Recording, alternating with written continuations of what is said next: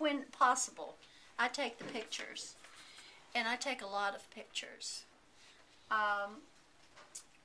After I take the pictures, I go home and I usually work on that on Sunday afternoon, and I paint, or I look at how the hands are placed, everything.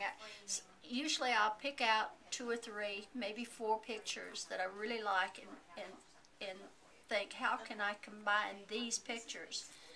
For instance, this one right here, I liked this, but I needed to put him in. I like this one best, and so I've got them in here.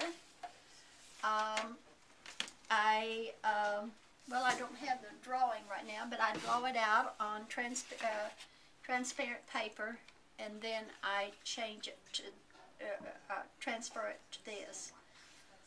I do 100% watercolor, 100% portraits. I really enjoy what I do. I've been blessed tremendously with this.